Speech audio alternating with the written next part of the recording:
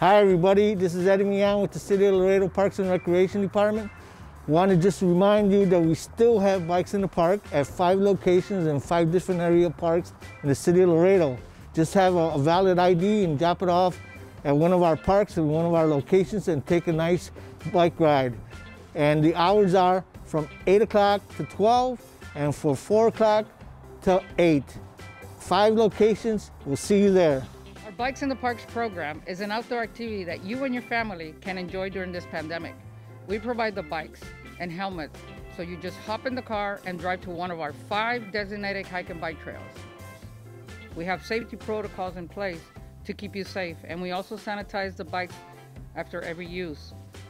Since we implemented the program, over 5,000 people have taken advantage of it, and you can too. So come and enjoy the outdoors and ride a bike. Well, I'm an avid runner, so I come to North Central Park to run, but ever since the bike initiative arose, I decided, you know what, let me try something new. So now I come, I do 3 or 6 miles on the bike, and then I do my jog. This park is awesome because it's so nice. There's so many trees and you see like a lot of deer and stuff. But the exercise is good also. We're just like doing laps. It's a huge circle, so we're able to enjoy the nature while just riding around, exercising.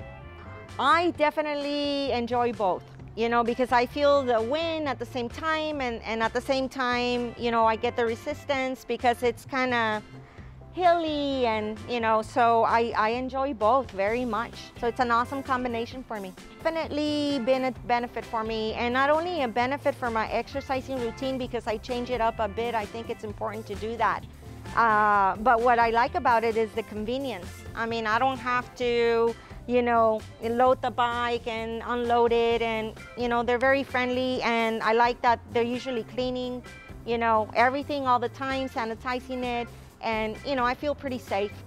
Me gusta mucho porque he podido ver muchos amigos y caras reales que no sean digitales. He estado muy divertido. Unas veces me caigo, pero o sea, eso me trae muchos recuerdos, me emociona mucho.